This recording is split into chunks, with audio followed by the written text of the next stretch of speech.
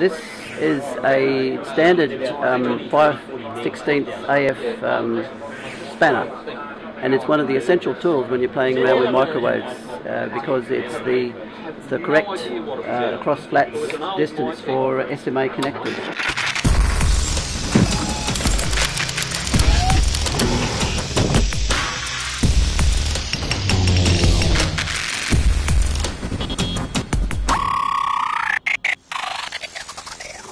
So it's possible to just quickly grab onto the SMA connector shell and tighten it up properly. And SMA connectors do need to be just pinch tightened as well.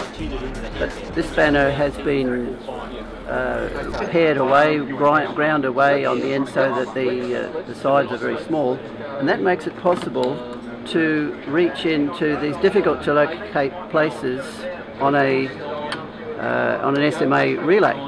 The other useful modification to this spanner that I've made is to grind away a gap in the end of the ring section so that can actually go over a piece of 141 coax.